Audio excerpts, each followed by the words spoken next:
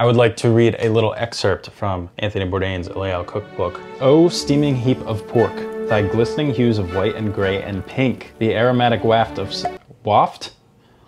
sauerkraut, redolent of Germans pouring across the border yet again into France with their bacon and their sausages. This is not a dish, this is a party. Just promise me no Oompa music." I don't even know what Oompa music is, but welcome back to Bourdain. Everybody should know how to use a knife. Use everything, waste nothing. Let's start at the beginning. It ain't that hard, okay?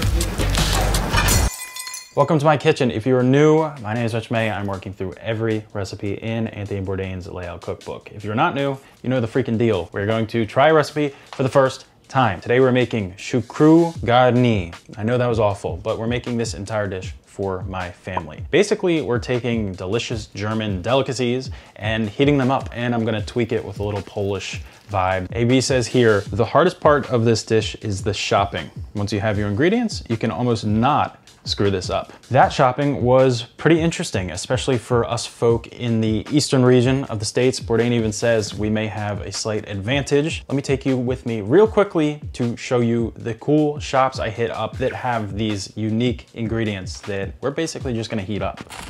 I like living in Jersey, but this admittedly I am not a fan of. So the first place we're off to, a Polish-American deli. This is the spot. I remember going here when I was little and they used to have the Kinder Eggs with the actual cool toys inside of them. They have homemade pierogies and even the smoked tenderloin, which I thought we were going to have to get at the German shop. And I must mention one of my favorite sausages right here, cabanosa. I don't know how to pronounce it exactly, but highly, highly recommend. Polish food, Eastern European food, that stuff was made to sit on your bones. I don't really know what I mean by that, but like, you know, stick to your bones.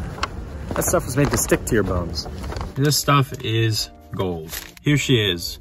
It's a freaking sausage, but like I said, it's got natural casing.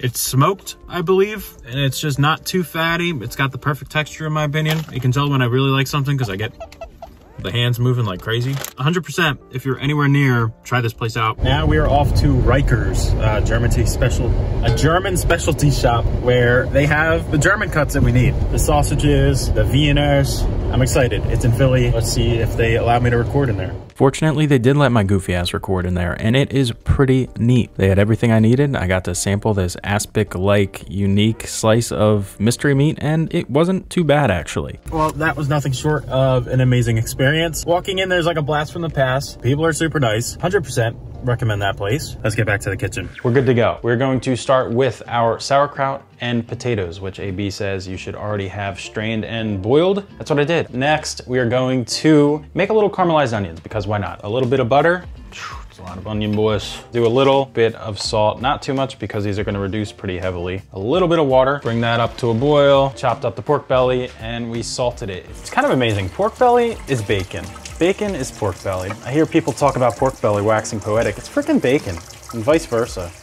It does look amazing though. I could wax about that all night long.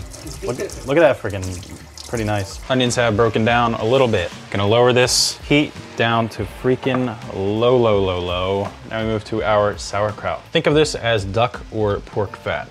It's actually ghee. Freaking love ghee. I love clarified butter. Onions in the pot. Gonna sweat these down. And just a trick, I'm gonna add a little bit of salt to extract some of that moisture and accelerate the process here. These are nice and translucent. We have our sauerkraut, which has been drained. Gonna kick up the heat a little bit. Coriander seeds, pretty cool. I feel pretty artisanal doing that. Juniper berries, again, those sound kind of like a fairy tale. Garlic, 1 clove, crushed up. Bourdain calls for 1 bay leaf.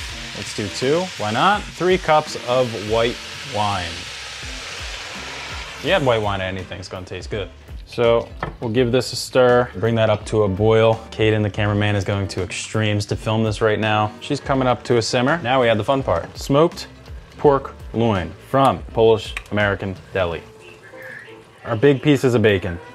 So I would like these to render out their fat and then give them a nice quick sear. We'll see what happens there. Slap a lid on here, put this down to a simmer. Through the magic of YouTube, we will return in an hour and a half. Okay, if you would pan to our lovely caramelized onions, as you can see, caramelized nicely. There's a little fond on the bottom, which we're going to take care of. I like to add just a splidge of malt vinegar. Any kind of vinegar works, but I figure this adds like a nice little contrast. What the heck, is the burner even on? Why not add like a little touch of wine? Those look good. Get them off on our baby burner. Check this out, let's see what this looks like. Looking pretty interesting, not gonna lie. I don't know exactly what we do with all this liquid we have in there. I'm not sure if we strain it, drain it.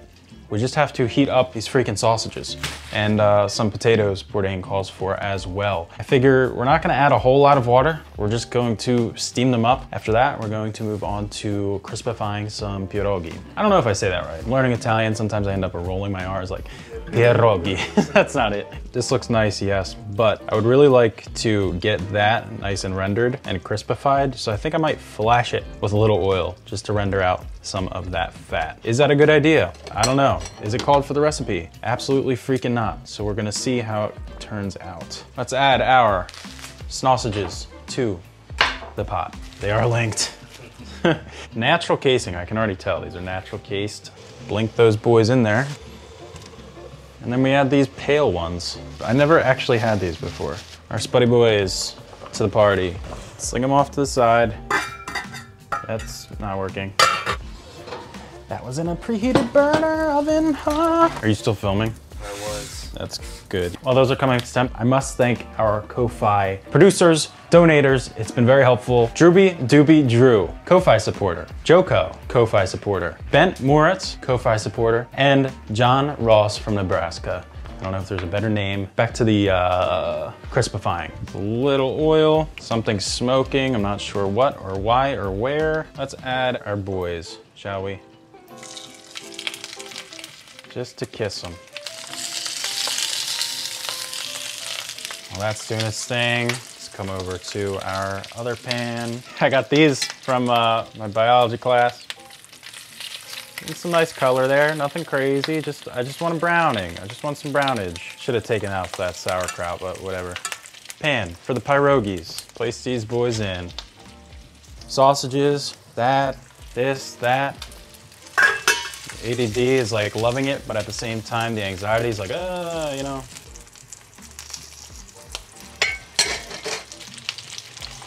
Wait.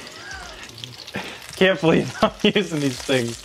Everything is kind of coming together. The air is not that clear and breathable right now, but if you want to join my journey, if you want to see what I am up to, think about subscribing. It supports me big time. And of course, you have the option to donate anything on Ko-Fi and get a shout out. I want to do like a chef's table style top-down view of this marvelous feast.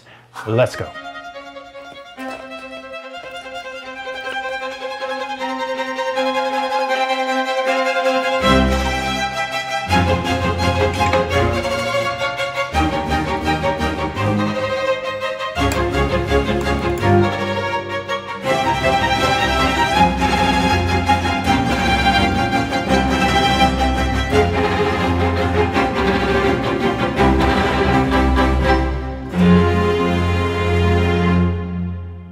Everyone is currently diving in, commenting on the white colored sausage. I'm about to join them. Thank you for spending your time with me. This was another episode of Back to Bourdain. Stay organized and clean up after yourself. You do the best you can.